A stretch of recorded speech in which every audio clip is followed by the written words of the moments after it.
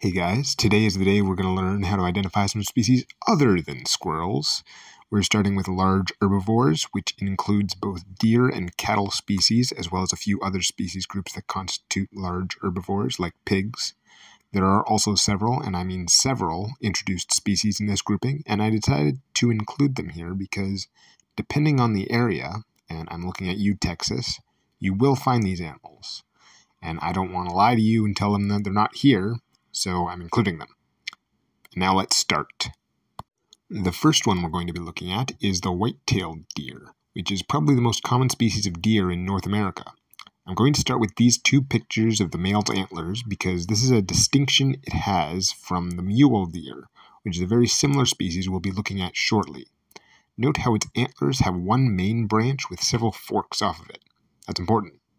Another important thing to note is the tail, which is brown with white underneath, and when you spook it, as you may do when walking around in the woods, it'll run away and put its tail up, exposing the white part, which is why it's called the white-tailed deer. Mule deer's tail is very different, so this is important too. Now for the female, identification will also involve looking at the tail for the same reason.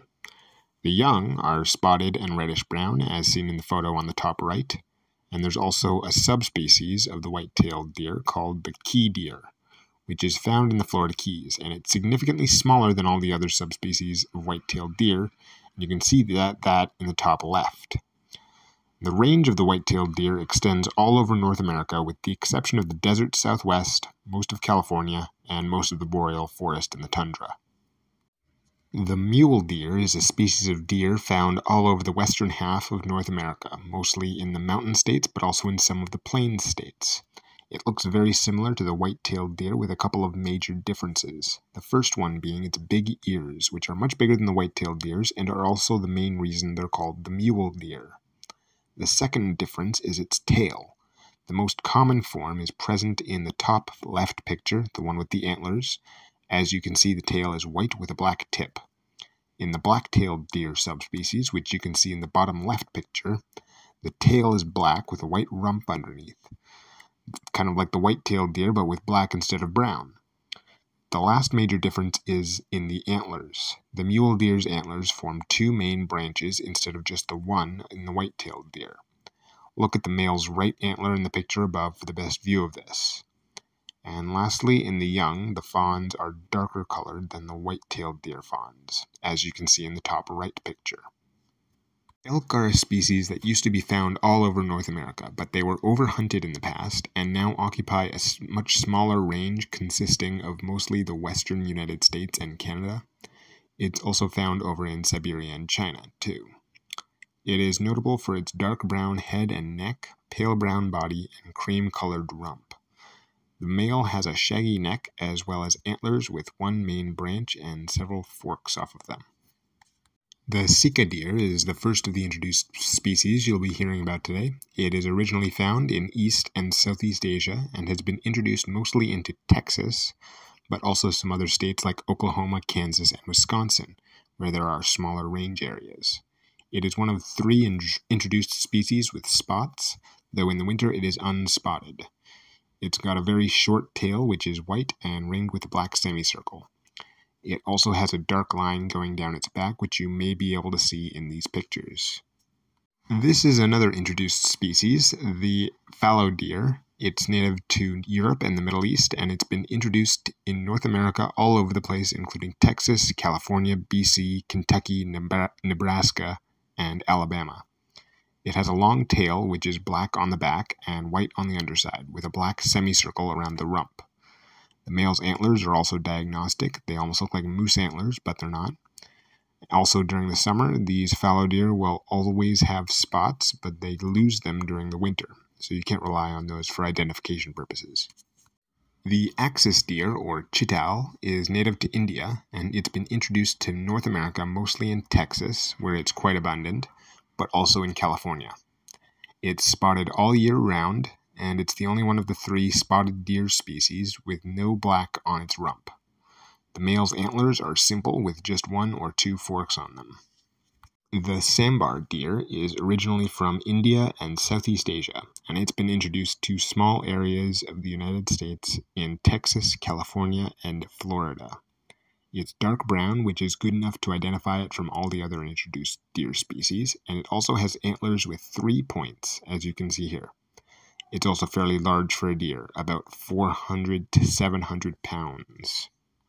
And we're back to native species. This is the caribou, also known as reindeer. They are found up in the Arctic Circle, both in North America and Eurasia.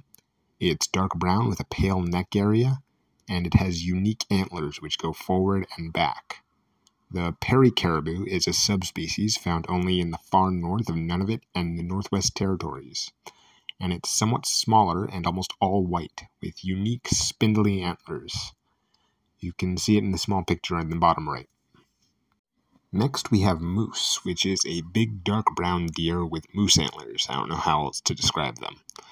Fun fact, these guys are called elk in Eurasia, which can be confusing at times, and North American elk are called red deer in Eurasia.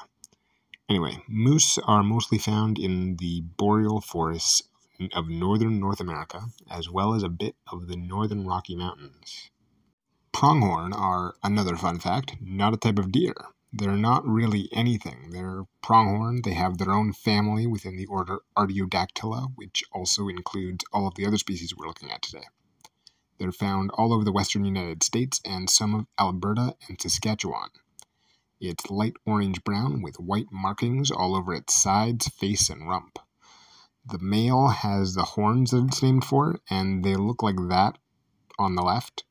The female actually has horns too, but they're barely visible. And another fun fact is that these guys are the second fastest runners in the world after the cheetah. The collared peccary is actually not a type of pig, though it looks a lot like it. It's in a separate family from the pigs. It's found in southern Texas, Arizona, and a bit of New Mexico.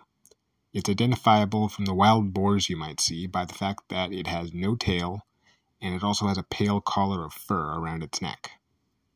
The wild boar is an introduced species from Eurasia, which has now spread across the southern United States and California.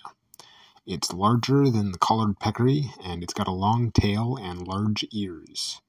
Its young are also striped, and you can see one of those on the right side of the screen. This is another introduced species from India, and it's been introduced to Texas and the Channel Islands of California. It's within the cattle family, and it's considered to be an antelope. The male has distinctive spiraled horns, and the female looks similar to a pronghorn. However, the pronghorn has white markings on its face, sides, and rump, and the black buck female does not. The American bison can be distinguished from all other species by looking at it, honestly. It can be distinguished by the bison's massive size, upward-facing horns, and big mane. They used to be found all over North America, but are now confined to specific sites all over the Midwest, the prairies, and some parts of the Rocky Mountains and the boreal forests. The muskox is also a very distinctive species, with its horns extending out to either side and long fur. It's found only in the high Arctic of Nunavut, Greenland, and parts of the Northwest Territories, Alaska, and also in Siberia and Svalbard.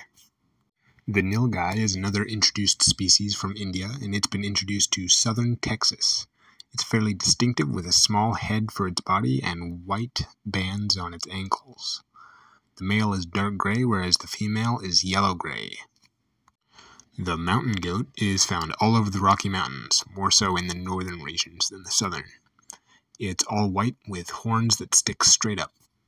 Dall's sheep, also known as the thinhorn sheep for reasons you'll see in a minute, is found all over the northernmost part of the Rocky Mountains from British Columbia up to Alaska. The typical form is the picture on the far right, where they are entirely white, which is found in the northern part of the range, Yukon and Alaska. The stone sheep is the form pictured in the center, which is the subspecies found in British Columbia. It's gray with paler spots all over. Also note that the male is the one with the big horns, and the female is the one with the little horns, as you can see in the right picture. The bighorn sheep, as opposed to the thinhorn sheep, is found all over the western United States and some of southwestern Canada in rocky areas.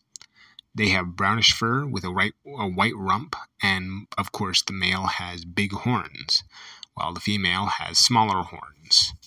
And we're going to finish off with some introduced species, the first of which is the Barbary sheep, originally from North Africa, which has been introduced to Texas, California, and New Mexico.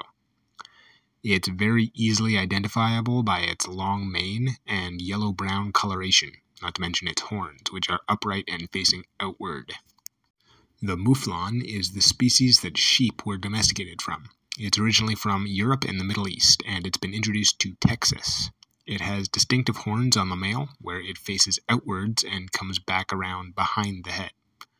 The female lacks horns altogether, which separates it from any other species of sheep or goat in this area. And that's it. The next video I'm going to make will be on large carnivores, and I'm going to follow that up with some small carnivores and seals and sea lions.